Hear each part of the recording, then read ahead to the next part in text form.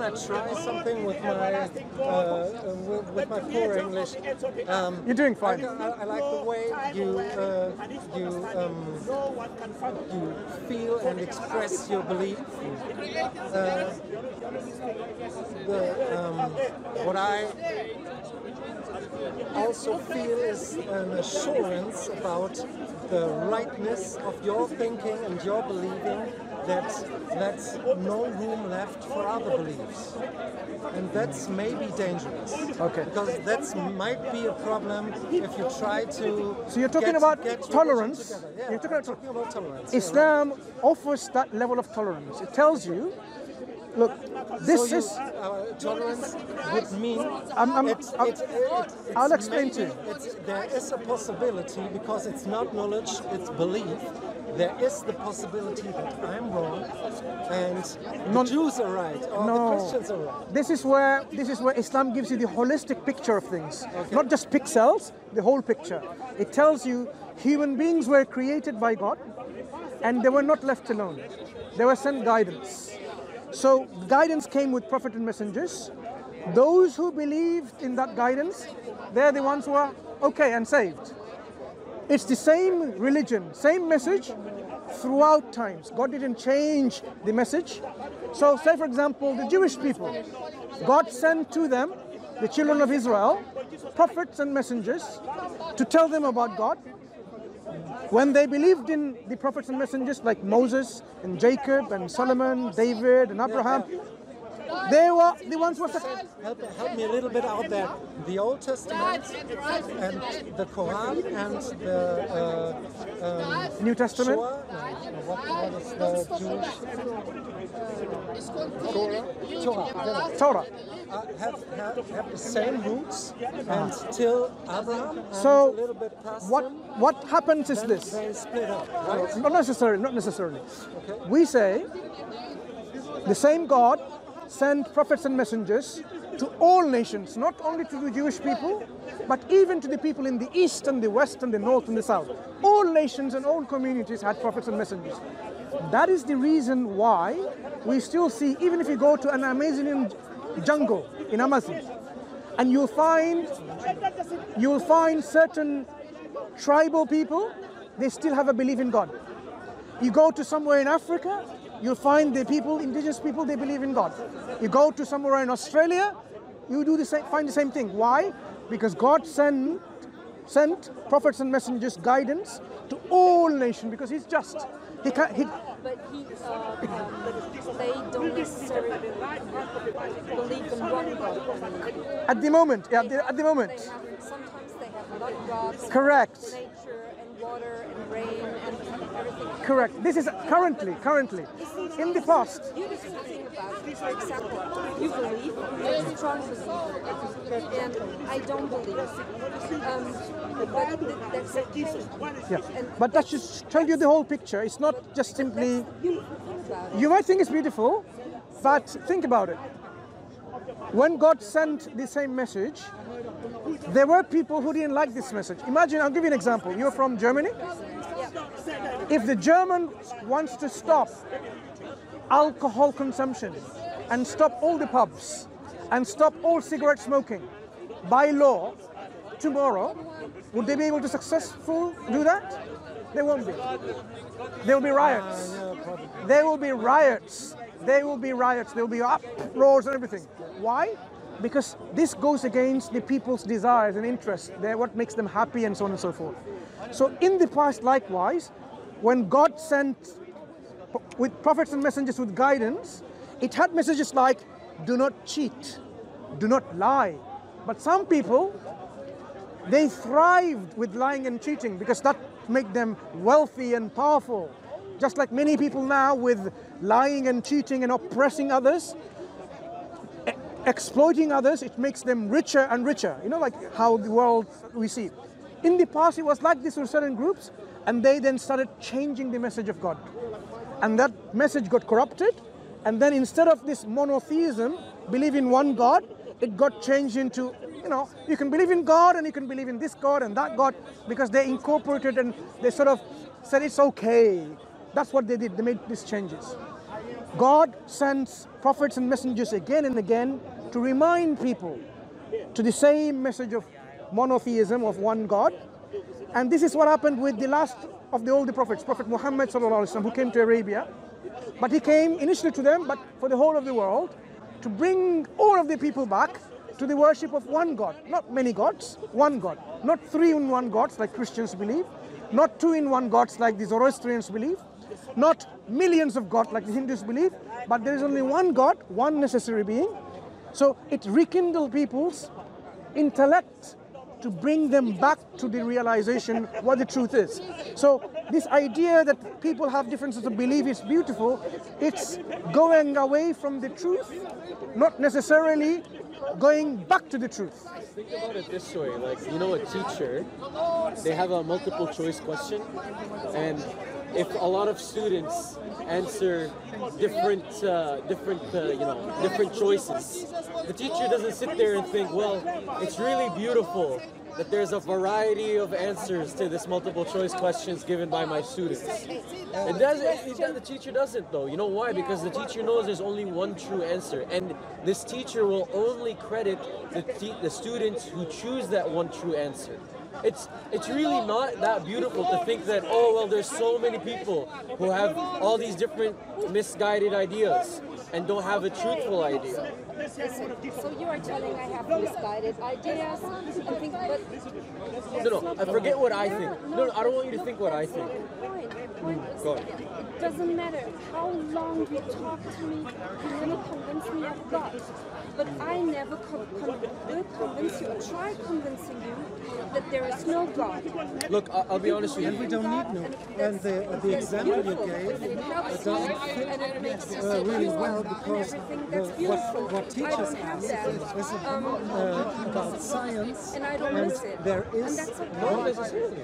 That's what I if you have a teacher in philosophy and ethics, he will appreciate different. Yeah, but what we... Yes, he I'm a philosophy student. No. So What we are sharing here is the way to be convinced. And each one of us needs to make our own decision. historical Yeah? answers. We can be... historical or not, the point is when you That's fine. We are only showing the way to approach this question about the ultimate truth. And there are ways where you can be left misguided. I can be left misguided if I don't use the right tools. To give you an example, suppose I want to see myself, how I look like. Now, I can try looking at the floor and see my reflection, or I can look into a mirror and look at my reflection. If I don't use the right tools, which is the mirror, which has a reflective surface, I won't be able to see myself. This rocky surface is not reflective. No matter how much I try, I can't see my face there. So I need to use the right tools to arrive at what I'm seeking. That's the point I'm making. When we want to believe in the ultimate reality of who God is, why God created us, not only that we have to have the interest in seeking that answer, but we need to approach with the right tools so that it can help us bring to us with the right answer. Because if we don't use the right tools, I will be always trying and then I'll never know what it looks like. Yeah. So what we are saying is it's important to use critical thinking. That's one thing. Outside our religious biases, because people are biased. I'm biased. You're biased. We are all biased. Biased means prejudiced in some way due to our past experience. Yeah. But I have to leave this aside and say, no, let's use critical thinking. Let's think critically and see what makes sense intellectually and rationally. For example, and the one point is, what I just tried to tell him is that I think science found a way to find answers to questions where you can say some questions. This is wrong. Some questions. Yeah, that's right. Some questions. Yes, agreed. And religious and ethical questions are not one of those questions. It's beyond the scope of science. Religion, and there you need belief. No, but sir, you know, there's something stronger than scientific evidence that you could utilize in the religious and ethical talks. Deductive reasoning is a much stronger form of evidence than inductive reasoning, which is what science uses. So just because science has nothing to say on whether ethics are this or that, or whether religions are this or that, I know they don't. You know why? Because science, that is beyond the scope of science. Science only deals with the material world. So the religious and ethical is not the material world. So therefore, if you are trying to use science to learn about these things, then obviously you're going to be empty-handed because you're using the wrong tools for the job. It's like me giving you a tape measure and telling you how much do I weigh. Yeah, but It's the wrong tool. But what I hear when he talks of religion, you try to tell me there is an evidence. My God, evidence, the Islamic evidence, and what the Muslims say. So I hear you, and you're not hearing that for no reason. We're saying that because we be. No, it's not dangerous. In the same way that it's not dangerous for a scientist to tell you, I believe I have evidence for this theory. Beliefs and what's it called? So religious beliefs and ethical beliefs are the exact same way. You can have evidence just because it's not scientific evidence doesn't make it any less evidence. You know, in science, do you not know? 1 second. Do you know in science that science itself uses non-empirical evidence? It's called non-empirical virtues. When there are competing hypotheses that equally explain the data due to the power of due to the power of underdetermination, you therefore have to use non-empirical virtues like simplicity, like comprehensiveness, as ways to judge between scientific theories, and this is non-empirical evidence for these theories. So even in science, not all evidence is empirical. Fantastic. So then we don't need to restrict ourselves to empirical evidence. We can assess other sources of evidence. What I'm trying to do. The danger I see is science questions search for answers which are not trying to tell us how to behave, how to feel. Agreed. They're very low stakes, in my opinion. No, that's not what's their purpose. No, I understand. I believe I'm with you. We're on the same page. That's not what they're trying to do. But we care about how we should live our life because this is important to us. Yeah, but what I want to say is, if you try to approach to what you should do and what you should feel or think or believe,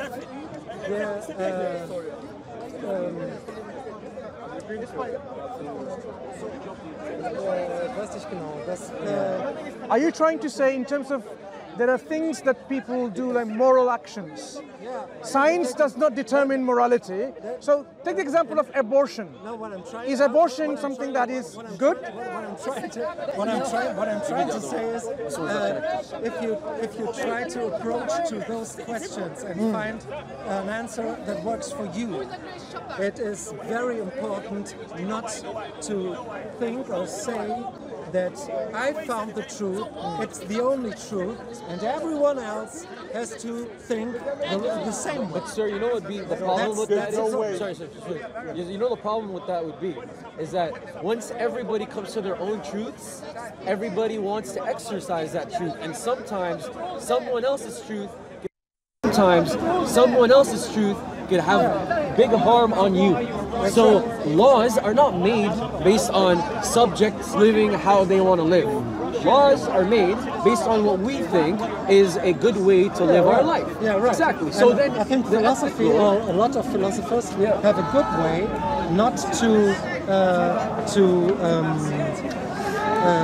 tell the people what they have to believe, but to look at society and to look at the people and try to say, okay, how should we behave so that women and men have the same rights, and children are safe, and nobody gets hurt? You know what's interesting? I assume you're liberal. You believe in liberal secularism, right? So you know what's interesting about that? Liberal secular philosophers are the ones who said that you should actually impose liberalism on people who don't want it. Force force it upon people who don't want it. So you know what they say? They say everything, all of freedoms are important and personal freedoms must be maximized. However, the one thing that you should enforce is liberalism itself. The concept should be enforced as a fundamental concept that people must live under. And then everything else is freedom after that. But if people don't want to live under liberalism, you must enforce it. Who does not want to live under liberalism? I don't. I don't. I don't think we're the Muslims. What's wrong with it for you? I think it promotes a lot of evil in society at a grand scale. It allows too much freedom for everybody to just promote whatever evil they like. No. Of course. Liberal, okay, you just said the whole premise of... Then that's not the concept I believe. No, I'll tell you. Okay. The The concept I believe in is that we should, as humanity, Yes. should find a way Yes. where as far as possible, no one gets hurt. Everyone has Zugang. I understand what you're saying, but the point is that nobody gets hurt. And, Nobody gets hurt is based on actually a non-religious framework that does not take any eschatology into play. What I mean by that is it has no consideration for an afterlife. It's only interested in what do we think is good for this life. So first of all, you already immediately exclude any religious person. You're already doing something that's not in our interest because we value our afterlife and things that are relevant to that. But the liberalism, no, of course it is. Utilitarianism is a secularist ideology that's based in what the most good for the most amount of people, and we're strictly talking about a secularist framework in this life. That's why when somebody's like, oh well, we shouldn't do what's it called, this act because it's harmful for our afterlife, it won't give us a good standing in the afterlife, people will laugh at you. People who do not share with you. Who sets the criteria? Who sets the criteria? This is the one that's recording, not this. From the religious, we say the morals come from God. But who is going to set the standard and the criteria how we should live among human beings? Because we're all fallible. We all have our own desires. That's the point. That's what liberalism allows, my friend. This is a very young point of view in humanity. It's, I think, relatively new that there are people who think, no, you can believe in what the Quran says, you can believe in what the Bible says, as long as your behavior that results on this belief does not suppress women or suppress children or... Okay, who gets to define suppress? Yes, that's the question. Yeah, The liberals. The people No, who the are liberals. No, the people who are suppressed. No, it's always the liberals. Because you know what's funny? Like if you look at France, for example, women, Muslim women were not the ones that defined that they were oppressed by the burqa. It was liberals who are non-Muslims who defined that they are oppressed by liberal French standards. This is the truth of the matter. I think that the clothing you wear is not the best example for, But this is an example of oppression. to having the opportunity to study or drive a car. Yeah, but studying and driving a car is not things that Muslims oppose to. That's not the point. The point is what? Who decides who is getting oppressed and what is suppression and what is oppression? This is the problem. You say it's all good. It's all good that you say that you could believe in the Quran. But what if I want to do something in the Quran that you think is oppression? Then you're gonna stop me. Then don't take what you mean. Yeah, okay. That's my point, sister. Your idea is that you could just change the Quran. Just a second. Right? No, I'm not talking about the Quran right now. Okay, you switch it to America. Yeah. And they have other laws. The abortion law that they changed, is that what you're talking about? Why? Because it's subjective. This is what the point is trying to get to. We need objective morality, not subjective. Because when it's subjective, that's based on you. Okay, but then in books and everything, it's always under the religion. Not necessarily. It's not in the Bible. The Bible says so. Americans. Wait, I mean, in the Soviet Union, they were burning books. It wasn't. They weren't a religious. No. It so it doesn't have to be religious power that's doing it. Burning books is something that's done when a power thinks that the books have something that would create social agitation. That's what she tries to say. I don't have a problem. I don't feel the urge to tell you there's no God. Yeah. It's okay. You feel, I understand. That everyone else has to believe. No, we don't believe that everybody else has to. I don't believe in imposing my religion on you. The difference is, I think you as liberals would impose your religions on me if it was at an no, not right now, because right now we're not at a crossroads. However, if you just actually did it, you just gave the example. If at one point there was something that was going on in the society where you believed Muslims. Okay, let me not say you. Let me say somebody. Okay. No, not somebody. The people that are feeling they are suppressed. If there's a group, if there's a group in your society, and then that becomes incredibly subjective, because then I'll give you an example of that. Somebody could say the fact that your book. No. I mean, yeah, but that's what I'm saying. Let me continue with the line of thought. If I am against incest because my religion says it is disallowed to do incest, there's an incest movement that's growing nowadays, and they're asking for their rights. If in 20 years down the road they do get those rights, and then they start saying, well, Muslims are doing hate speech because they are saying that incest is wrong, and this hate speech is incurring acts of hate, physical violence against us, and we should therefore not allow Muslims to say anything critical of the incest community. This sounds awfully like what happened over the last 20 years with the LGBTQ community, because even in these lands in Europe, this was not a practice that was allowed, and this is what happens to Muslims nowadays. As a Muslim, you cannot say that you think homosexuality is a sin. Why? Because somebody will say this is hate speech. Well, this is what I believe, and this is what my religion is. No, you're not allowed to say this. You cannot say this. Why? Because now we're at an impasse. I believe something, and the liberal society here says that I must not believe this, and I have to now change my religion according to the liberal standards. So that's why we come back to the point.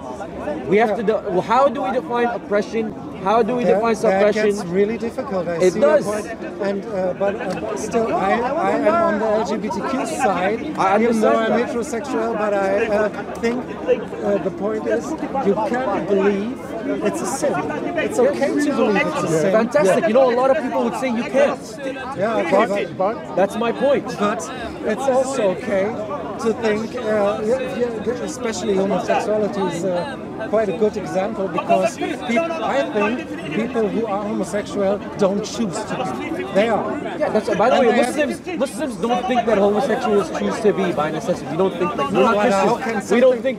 We just think human beings are more than their desires. We think that a human being could have a desire and not act upon it. So in your opinion, if you are homosexual, you not my opinion. We know Muslims who are homosexual. Has to live asexual or heterosexual. We believe. Look, I'll tell you what. As a Muslim, our opinion is. We believe that the whole purpose of life is a test to test which of you is best in piety. We think that our actions here determine an eternal afterlife. So we're not too fussed about the liberal worldview, which is what this life, you have only one life to maximize your your desires, and if you don't, you're missing out. We don't believe this. We believe everybody has their tests, and this includes a package of desires and stuff. Look, there's Muslims who love alcohol.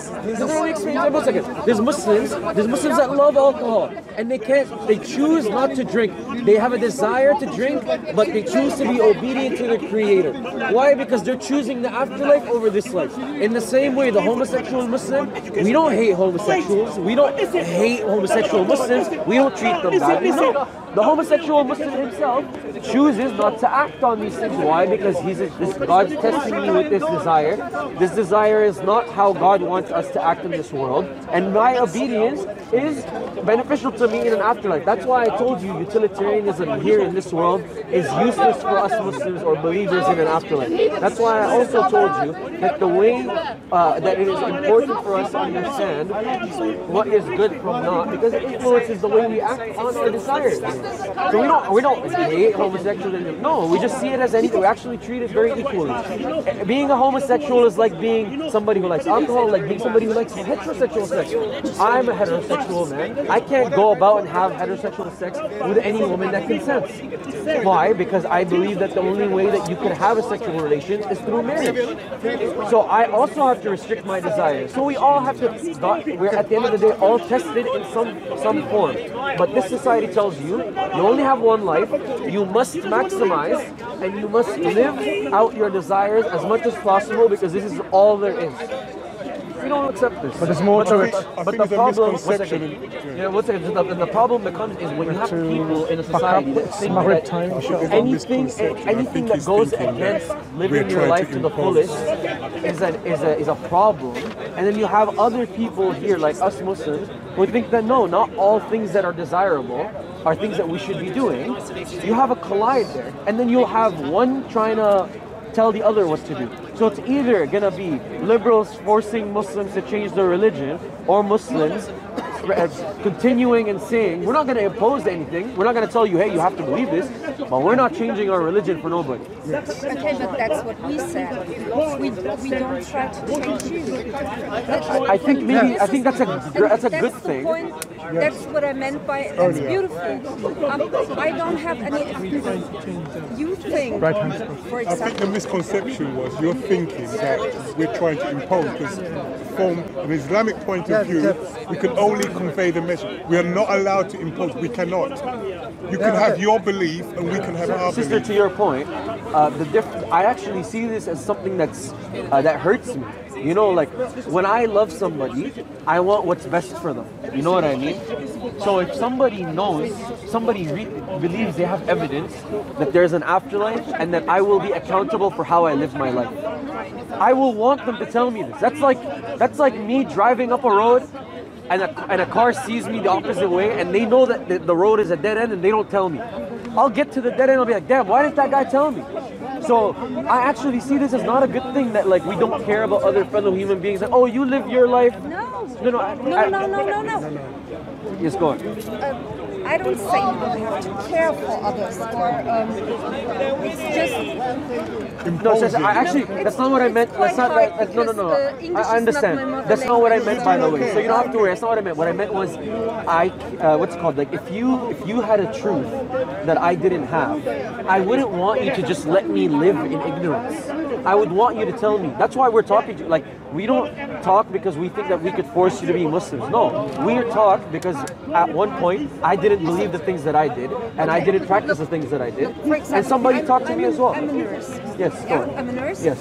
And I treat a lot of patients, and I see that what they do is wrong and it's dangerous, and they will get sick. And I tell them that at the end of the day, it's their choice. I don't force them to do something. I give them the opportunity. Yes. The message. You deliver the medical message to them. Yeah.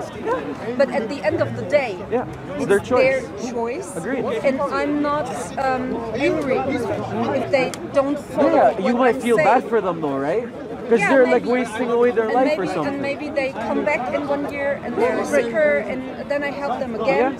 And if they choose to do what you do as a nurse is exactly how we see what we do. At the end of the day, when we're having this conversation, all we could do is deliver the message of Islam to you, even in part form, and then you want to look into this further, you want to become Muslim, it doesn't matter. That's not our business. It's not our. At the end of the day, all we have to do is deliver the message. What you do with it is what you do. Even if you come back next year, you're like, hey, like I talked to you last year, we'll talk again. In the same way that you said, you described about yourself as a nurse. I can't, Islam is a belief in your heart. I can't put the belief in your heart. So we can't force you. I can't force you either. Yeah, you can't, but you know what we could do? If I care about you as my sister in humanity and my brother in humanity, all I could do is try to advise you, to try to tell you, try to inform you about something that you might be missing. That's all I could do. That's all I'm trying to do, by the way. I don't think that I have some power to change your minds. No. In fact, in Islam, we think that the only way you get guidance is if God guides you. I don't think that I have some special power to guide you. No. And the only way you get God's guidance is if you sincerely want it. That's it. Then look how similar we are. I agree, we are similar. I don't we are have similar. this, I don't think we're different. We're like so different that I can't speak to you. No, we can speak and we can discuss. But at the beginning of the discussion, and it was like misguided. Somebody said you're misguided. No. I don't feel misguided. But the point is, what I meant with it's beautiful that we can have other beliefs and talk with each other. That's beautiful. I think us having a conversation and a civil dialogue is beautiful. However, what I don't find beautiful is if I care about somebody. Let's say you're a mom and you have kids, and you give your kids advice. You can't force them, but you give them advice. But then you see the kid doesn't take the advice, and they go and do something that they don't know yet will hurt them in the future, but you know as their parent that it will hurt them in the future. But all you could do is what? Advise, right? So to me it's the same thing. It's like if somebody I don't know the word. You need to wrap up for Maghrib. Begleiten is if you walk Next to part them of and the takes path. care. Yeah. You can take the horse to the water, but you can't make it drink, basically. Which is like you can only help them so much. You can be there. Yes, you can be there. You can try. Yes. And So if that's how what we see as Muslims. Like, look, I'm a Muslim in a liberal society. All I could really do is when liberals want to discuss, or not even just liberals, people who are non-Muslims want to discuss, I'll be there to help and discuss and speak and share ideas with them, etc., etc. But I can't make you a Muslim. I can't force you. But I believe that to live your best life in this world and to have your best life in your afterlife, you need to be a Muslim. That's what I believe. Now, so if somebody comes and asks me what is the best way to live, I tell them Islam. They ask me, how do I make sure that I worship my Creator? How do I say thanks? How do I give gratitude for all the things that I have that my Creator gave me? I say Islam. How do I make sure that I have a good afterlife? I say Islam. And we go into have these dialogues and discussions, right?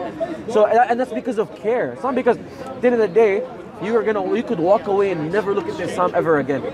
It won't make a difference for me at all, because at the end of the day, I did my duty to you as a fellow human being, as I tried my best to deliver the message. And I hope sincerely from the bottom of my heart that you take what we're saying to you and you go learn more, and you have more questions and you explore all these things. So it's not, we love the dialogue, but I actually care about the dialogue going somewhere. Only because I think that this is the best for you. Now, you might not think so, that's completely fine. But if I think that this is the best for you, I will of course want you to become this. Just like if your parents think that the best thing for you is to not drink alcohol, you could end up drinking, or you can end up listening to your parents, and of course your parents would love to see that you don't end up becoming somebody who drinks alcohol. You know, what's important, maybe before we end this, Yes, go on. you said that we are liberals and we don't care. As I said, that you have your beliefs, I have my beliefs, so this means I don't care. And that's not true. Of course I care. If I see that some of my friends drinks too much alcohol, and I start worrying because it's too much, then I talk to them, of course. Or if I see they have a bad relationship and it hurts them, then so I care. Yeah, no, I care differently. I apologize if you thought that I was saying that you don't care at all. No. I'm saying, like, for example, again, you see the difference when I talk about things about like caring. I'm always thinking about an afterlife also. Because you come from a secular background, you're only focused about caring for your friends in this life. So for me, like if you're talking about the same friend, let's say you have this friend that's drinking a lot, you advise them about it.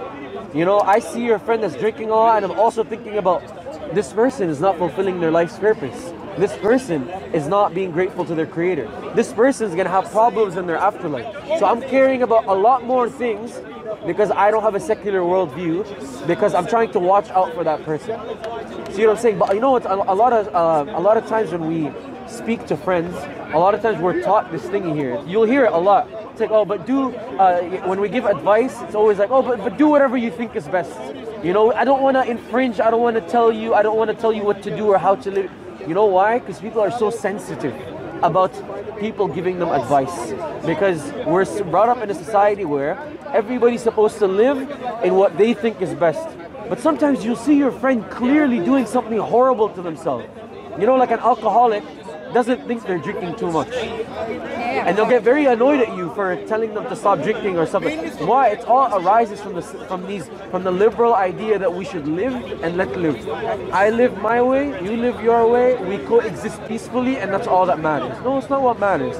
If you really love human beings, you love your fellow people in society, you will want them to live the best life.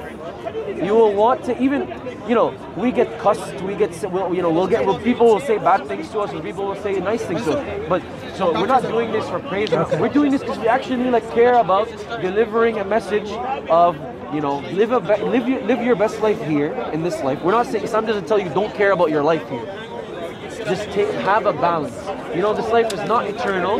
Your afterlife is eternal. So the least you could do is half and half. Because this life is not even equal to the next one.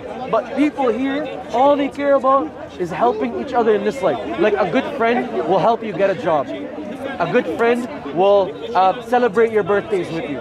A good friend will make you laugh and make you happy to be around them. All these things are worldly things. They go away when you die. They don't matter. So what you want is somebody that also cares about your afterlife, about where you go after death. So on that note, inshallah, that's a high hope. I think that's really high hope. Look, let's leave it there. And if that's such an important point to you, now I understand why it is so essentially for you to think you have to prove that you are right with your religion, and that's maybe it's a good thing because you then learn to want and sacrifice your own time, energy, resources, whatever, for the benefit of humanity. Again, Islam is categorically clear. You cannot impose religion. It's not even conceptually, you know, if you think about it. Like, has there been Muslim emperor or whatever, Muslim leaders that tried to enforce Islam on people? Of course there is. There's bad people everywhere. But can it actually work? That's just using a rationale. Can a Muslim leader put in your heart a belief that you don't have? No. Can you not lie and say you're a Muslim, but in your heart you're not a Muslim? That's quite a pity. Well, doesn't that mean if the only way for Islam or for Muslims to get a consensus with people who are not Muslims is okay, let them be, or let them make them Muslim. We invite them to be Muslim, but no, we can coexist with them. You know, like in the Islamic empires, we actually give more rights to the minorities than we as Muslims get in liberal countries. So, for example, I can't live in the UK and live under Sharia law. But you know, what's it called? The Jews in Spain, under Islamic Spain, got to live under Torah law as a pluralistic system. So under the Islamic Empire, they would allow the Muslims, allowed the Jews to rule with their own law. This is a freedom. We have no issues. We actually completely are happy to coexist with Christians and Christians and Jews who don't want to be Muslims.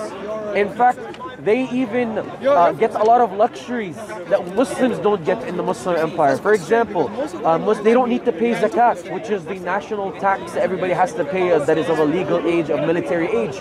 They don't. They pay something called jizya, which is a smaller financial burden than a zakat for a Muslim. So they get that thing. On top of that, jizya, old people do not have to pay it.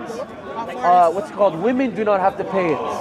Men who are above the men who cannot participate in the military don't have to pay it. And even jizya, a non-Muslim could say, you know what, I don't want to pay it, but then they would have to join the army like Muslims join the army in case. So it's actually a way for non-Muslims to opt out the army. You know, in America, if there's a draft, there's a conscription. Like if America went to war and they started drafting people for the war, they don't care what your religion is. If you get drafted, you're going to war. Islam gives the freedom. Again, so it's like we have no issues coexisting. You don't need to be Muslim to live under Islamic law. That's no issues for us. But of course, we will always try and invite non-Muslims to become Muslim because we think that's what's best for you. But if you don't want it, no problem. We will protect you. You know, if you go to Istanbul today, the reason you have the Hagia Sophia is because Muslims took care of it. You know, before that it was ransacked by other Christians. It was ransacked and horribly thing. And Muslims, the Muslim, what's it called, the conqueror of Istanbul, of Constantinople, Muhammad al-Fatih, purchased, but he already conquered Constantinople. He didn't need to purchase it. He could have just taken it. It's mine, I conquered. You know, he purchased it from the Christians and then made it a waqf and then took care of it. And that's why you know what's interesting. The oldest churches in the world and the oldest synagogues are all in the Middle East. Where are the mosques that were old in Europe? No more. Because the Europeans crushed our mosques after they took us out. When we what's called conquered lands, we let the Christians stay and we took care of their places of worship. So that's why the oldest churches, they're all still in the Middle East. But you go to Spain, what mosque is still in Spain? You go to Greece, what mosque is still in Greece?